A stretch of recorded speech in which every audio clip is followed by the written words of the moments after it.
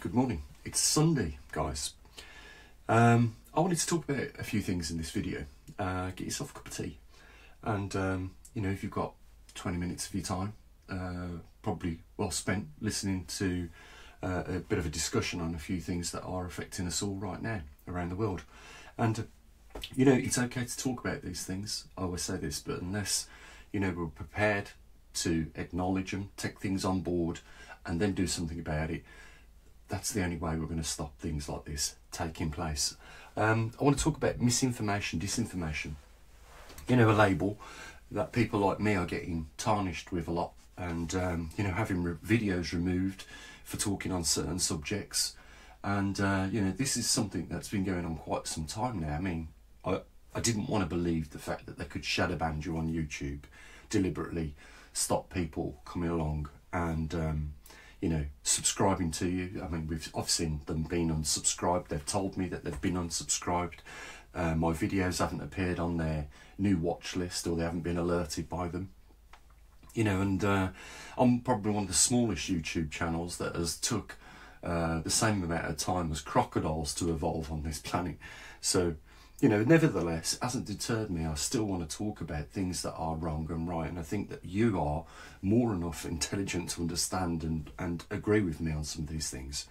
So, with regards to misinformation and disinformation, I think the video that I did a couple of days ago was a classic example of that, where we used OpenAI 4.0, the artificial intelligence app that you can download on your phone, and we asked it the simple question: how much is naturally CO2 being put into the atmosphere?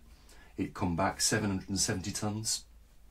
And we asked it how much mankind was being put into the atmosphere. It said 36 tonnes a year.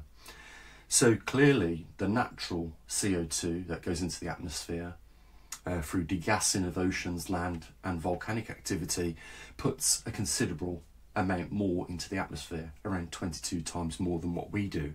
But their excuse here is, hold on, the 770 tonnes that gets put into the atmosphere naturally is part of a perfectly balanced cycle.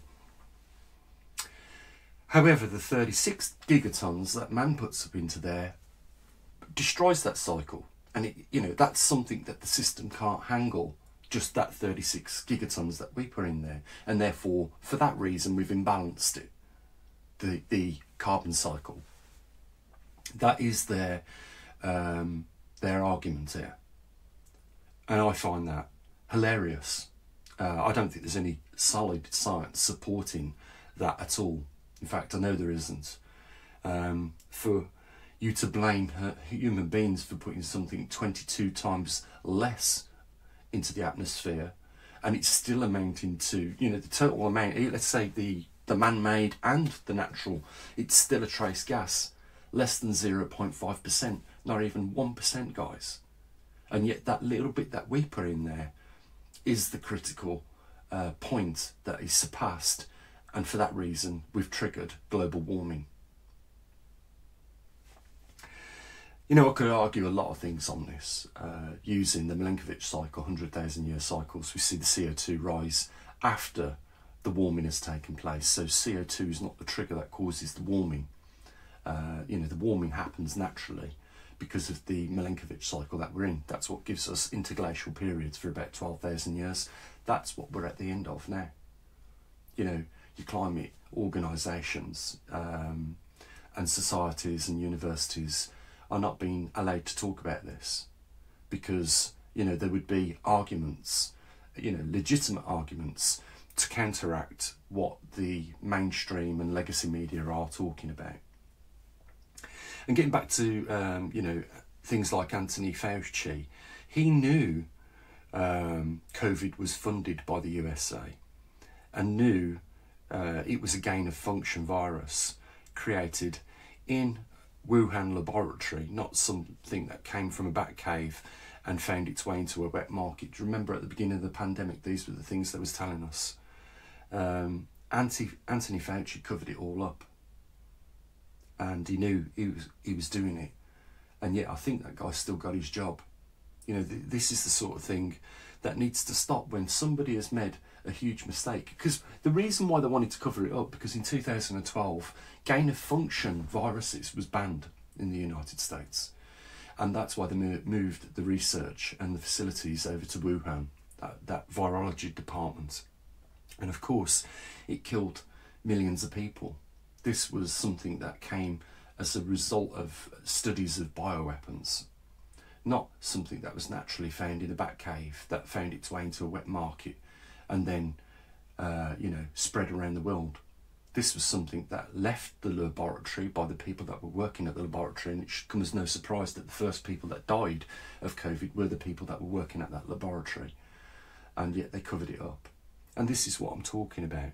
There's two, this is misinformation, deliberate misinformation and disinformation, and they're using Nazi tactics now to protect themselves against ridiculization by even small scientists like myself.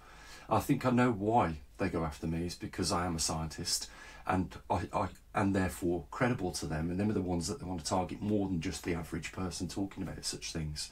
Because I have studied biology, and I have academic transcripts that allow me to talk about the subject. I've passed a certain level where I'm allowed to talk about subjects. We did mutations of corn when I was at university in Reading. We microwaved, just simply microwaved corn for a few seconds and then grew it, and then studied through just that microwaving, the jostling of the structure of the corn seed and all the information encoded in the RNA there, what would be the effects of that. And of course it was noticeable even with corn seed. So I believe I do have I'm not a virologist, but I do have some knowledge of gene mutations, and that's exactly what they did. They isolated certain genes from one and added it to another, and it was for a gain of purpose, and that's why we ended up with the trouble that we did. But look, talk about misinformation and cover-ups. We had the Prime Minister throwing parties whilst people couldn't visit their relatives that were dying in hospitals. Pensioners in their 80s that had lived all their lives together with their partners that couldn't see the partner during the last moments of the death, whilst Boris Johnson was having a great time with his pals, at the expense of the British public, and to the misery of those people, that found themselves in them situations. We're talking millions of people around the world. And, these are the things that we've got to stop, unfortunately. When people make mistakes, they should be fired. But in this day and age, we see them make the mistakes and keep the jobs afterwards. When people send through their actions banks bankrupt, they should be fired, and the bank should be allowed to collapse. But no, we get these bail-ins from the governments now protecting, the elite people, or what it seems like the rich people, and they seem to be getting the bailouts, whereas the person that has a small business, and this has been the case over the last few years, on the back of that pandemic, that had to shut down. I heard some terrible stories with regards to that, where people were just about to start the business, and that's the most costly part of any starting of a business, is getting it ready to go. And at that point there was a lockdown enforced, and of course in this one particular circumstance, this person that set up the restaurant to go, it was their dream, secured £500,000 on their home and all the other assets, and went bankrupt the minute they announced the lockdown. I don't think they even managed to get the restaurant ready to open that door, but it was very close, because the kitchen had cost so much to kit out. So these are the things that we're talking about. They're pointing the finger at us, and I've said this before. The truth is always 180 degrees away from what they are leading you into that direction. If they say it's north, it's south. If they say it's hot, it's cold.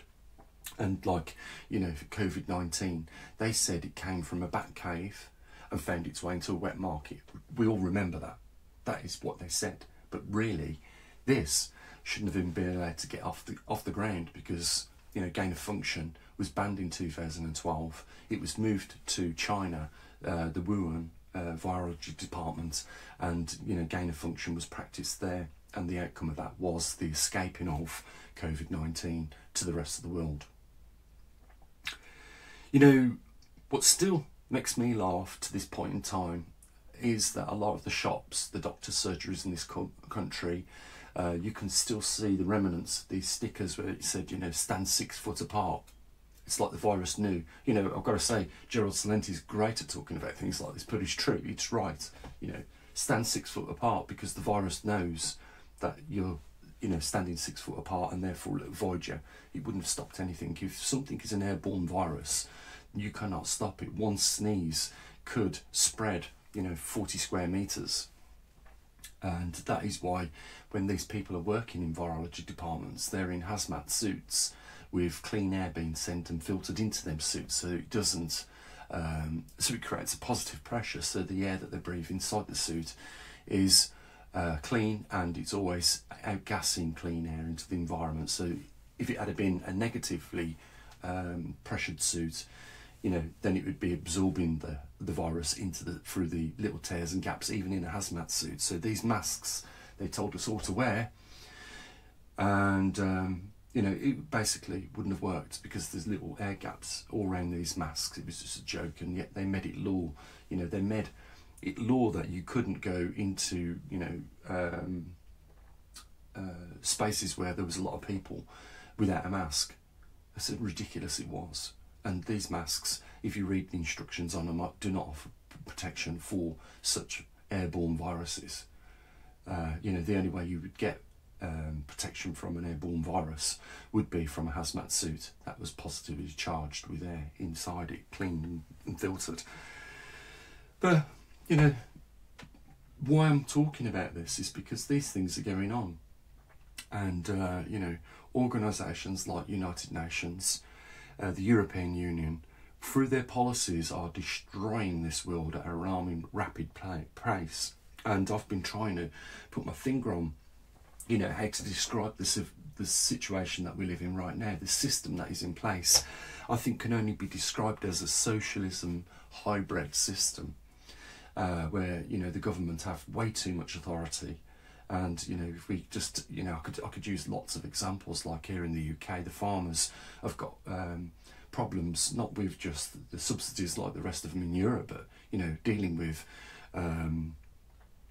policies that relate to tuberculosis. With regards to that being spread by badgers, and then you've got avian flu, and I don't know, but this could have come from the same place.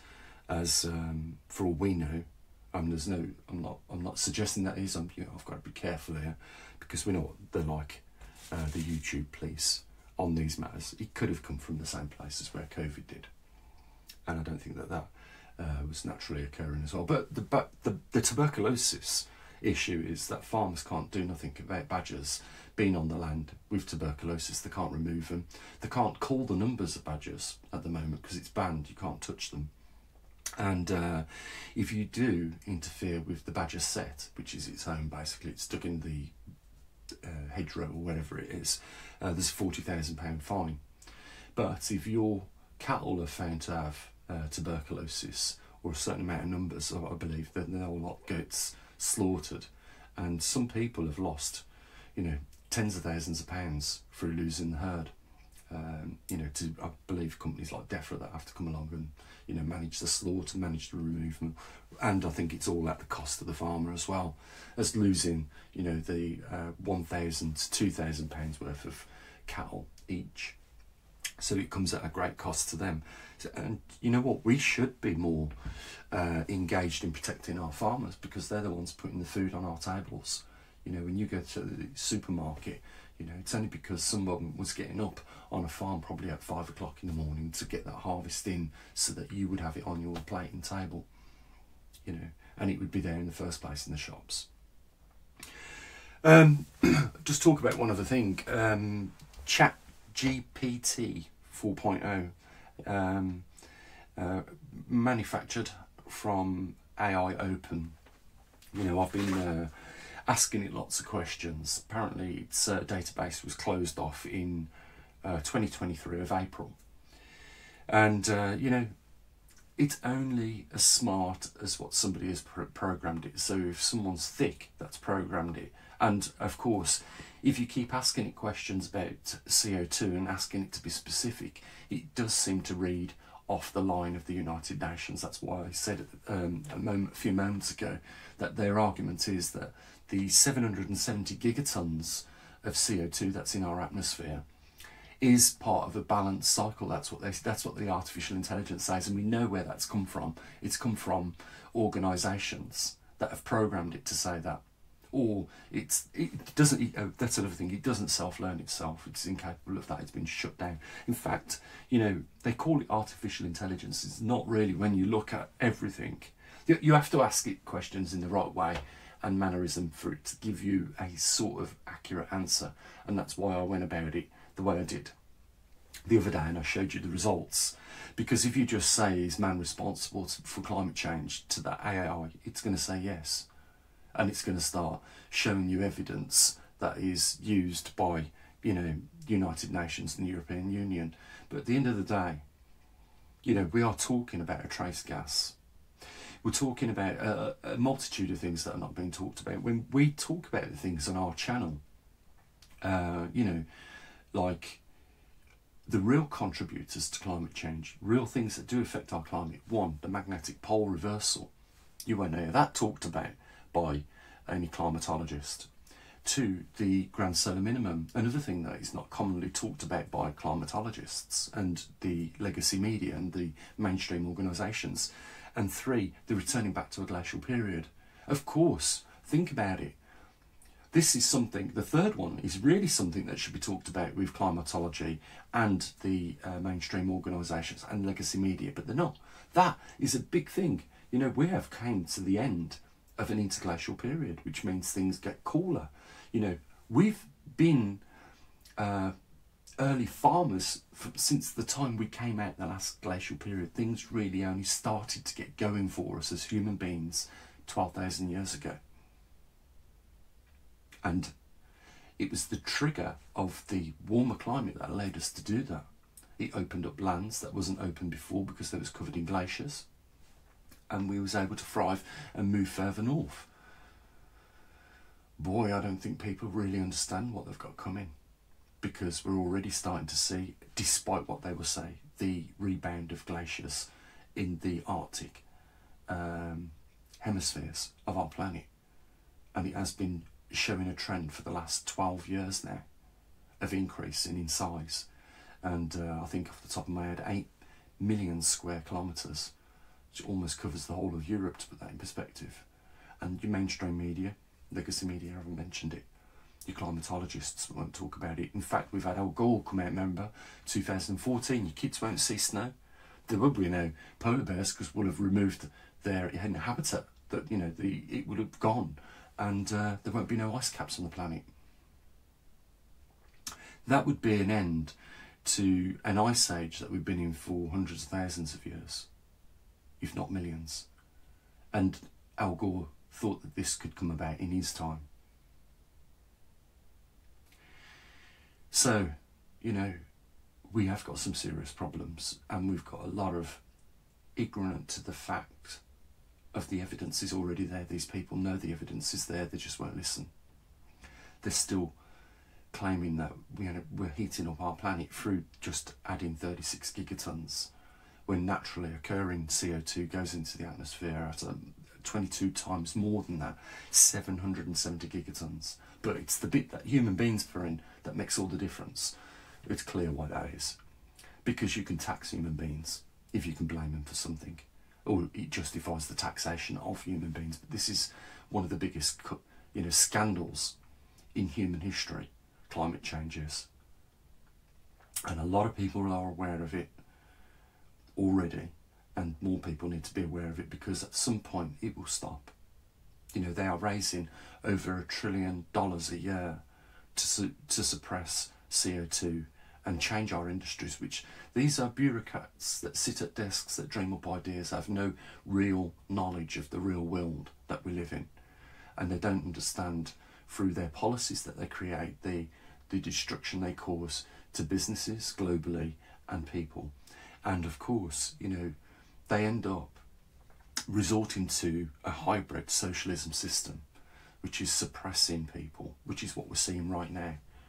And at the moment, it's at the level of suppressing information, just like it was in 1920s, 1930s, what the Nazis did.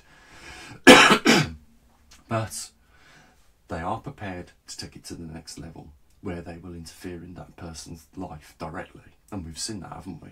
When people have leaked out information, which these organisations thought it was well past the point of a low shot below the belt, and they took it to the next step, where, you know, we saw Edward Snowden, you know, flee to, you know, Russia, and, you know, Julian Assange be imprisoned in Belmarsh in the UK, because, you know, the Americans want to extradite him for what he, as a you know, a reporter was allowed to do in a system where freedom was, you know, you was allowed to discuss information at any level and share it and impart it with everyone else, regardless of that. He's in their Belmarsh prison for revealing what he did. You know, so it just shows you that they will go to the next level of not just suppressing somebody, or, you know, making sure that their subscribers get unsubscribed because their fear of losing the grip on, you know, the public's attention. You know, they know now, and they admitted this at Davos anyhow. They admitted that they'd lost the narrative with regards to capturing of the audience attention, or the main public attention.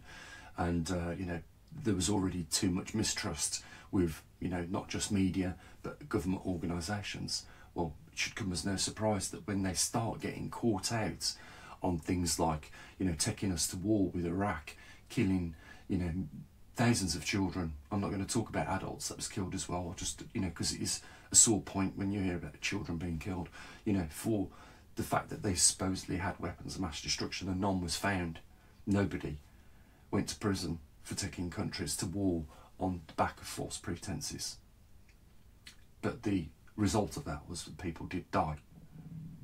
And, you know, what has been achieved by all these wars and conflicts, you know, they pulled out, like, you know, quicker than British Airways of Afghanistan. We saw that happen last year, how fast they pulled out. After spending trillions there, after leaving billions of pounds worth of equipment there for them, for the Taliban to take over, and after failing to support the 50,000 interpreters that was promised, you know, residents in the United States and other countries. Well, the fate of those interpreters ended up being in the hands of the Taliban. You can imagine what they did. And again, nobody loses the job over any of these things. And we move closer into this socialism system because people are basically allowing it to happen. But we do have the power because we are the majority. We make up 99.5% of the population of the world. And we need to get a grips, because the policies that are being created by the West at the moment are only harming business and, you know, the way and well-being of people's lives. And we have the power to remove these governments from power using, you know, our democratic rights. And I know what you're going to say here. We've got no democratic rights. Look what they're doing with the protests. Now you're almost considered a terrorist if you protest. Something needs to be done, because doing nothing at the moment, leaving a complete and utterly drunk person at the steering wheel of, you know, these countries, is going to result in a crash. Or even worse, in this scenario, it could be a World War III, and I think you'll agree we're very close to that with what's going on now in the Middle East. You know, we have to, you know, make some very hard decisions. You know, supporting Israel is not a good idea, because it is fueling conflict around all over the world now. You know, we're starting to see Iraq, you know, attack American bases there, you know, and other bases around the Middle East. They're all being attacked. You know, we're seeing the British and American ships being fired upon, as well as civilian vessels being fired upon in the Red Sea. You know, it is very quickly getting out of hand. And something needs to be done about it. You know, something should be done about Anthony Fauci lying to everybody around the world and not telling the truth about. He knew the fact where COVID-19 came from, and it came out now. You know, CO2 and CH4, carbon dioxide, and you know, methane are trace gases. Methane's 200 times less abundant in our atmosphere than CO2, and yet they're closing down farms right now. Can you believe this? They're closing farms down in a time where, naturally, because of the position of where we are in the Milankovitch cycle, land is slowly going offline for farmers. And it's not something that happens overnight, this isn't.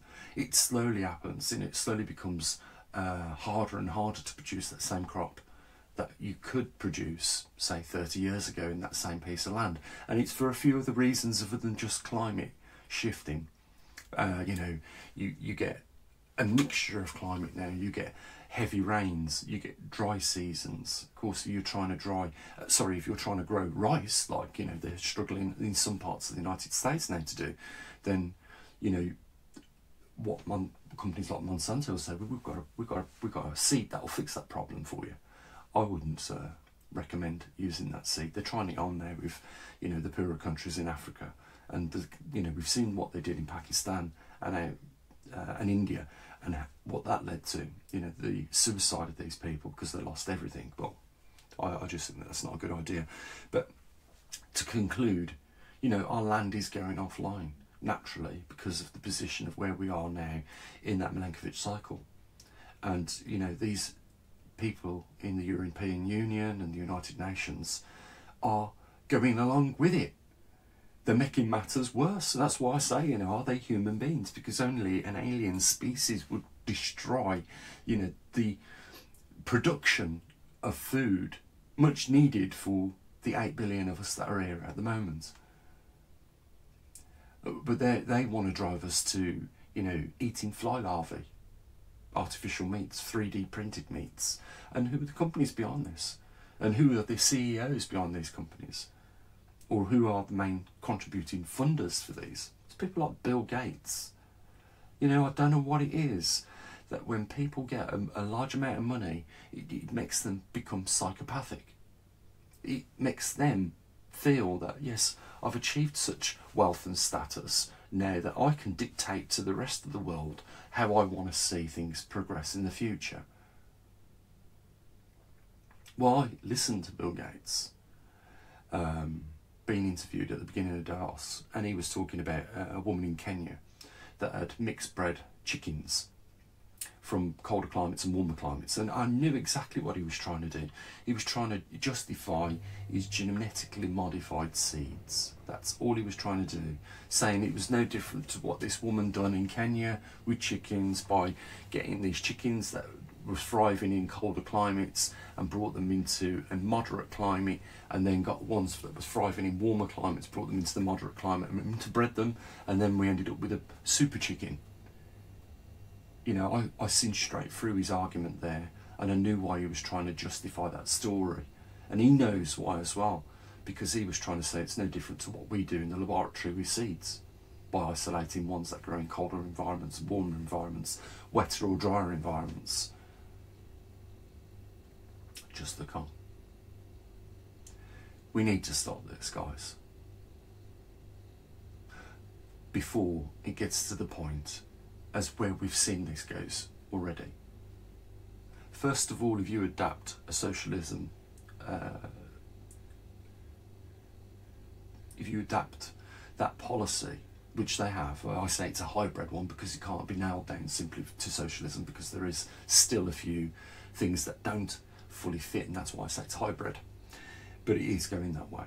If you allow that sort of thing to thrive in your society, then things are going to move along the lines of where they did and progress from, you know, just the withholding of information. But next will be not just the burning of literature, but the burning of bodies back in Auschwitz. You know, this mentality was only 80 years ago, 90 years ago on our planet, and we haven't evolved that much to lose that instinct is that we're still capable of things like that. You know, we're still capable of it, and clearly, you know, evidence of that is, you know, now we know that these wars was done, that we've witnessed over the last 30, 40 years that we've been engaged in, you know, the death and destruction of, you know, other people's countries that we've been responsible for, and on false pretexts. Who has gone to jail for that?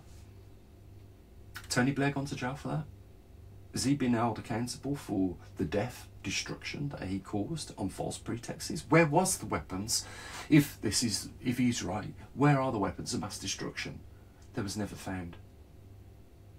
And I don't, still to this day, know when George Bush stood on the rubble of 9/11, the Twin Towers, and said, we're going to go after Saddam Hussein because he's part of this, you know, and that led to the war in Iraq. And then the war in Iraq was suddenly diverted from, you know, not being directly linked to terrorism, but being, you know, we've got to stop him because he's going to manufacture weapons of mass destruction. He's got mobile biological laboratories everywhere. No.